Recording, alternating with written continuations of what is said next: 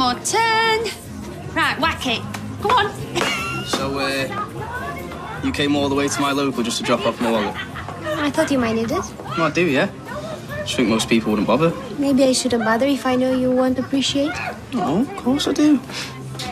I know, I'm joking. And a nice, easy one to finish.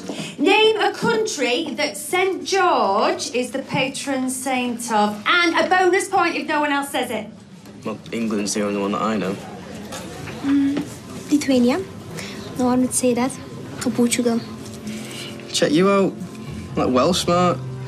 You assume I was stupid because I work in a nail bar. No, I'm just saying. Just way smarter than me, aren't you? I should probably head home now. Or we could have some tea. I heard something about a dragon hot pot. Not really my thing. Somewhere else then. Name your cuisine. My landlady's very strict about locking out the house. She doesn't like if I'm staying out late. She's your landlady, not your mum. No, she's like a mother to me. Oh, it's only early. Is that just an excuse? Not at all. Well, I suppose we can have a quick bite. Great, okay. Well, I know this dead nice place, so... Yeah, Jace is still travelling on and off. Says he's trying to find himself, when really I just think he's enjoying the fish bowls and the girls.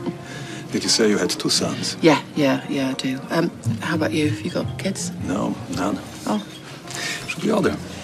Yeah, I'm going to have the chicken curry. Do you like it spicy? Sorry, that me and my God, I didn't mean it to sound like that. Oh, is that the girl from the nail salon? Oh, young love, doesn't it make you sick? Mango lassie and 2 straws, is it? I have to go. I'm not feeling very well. What? No. Just ignore her, right? She thinks she's funny. I have to go. I'm sorry, honestly.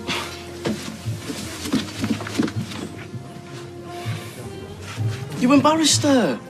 Thanks for that.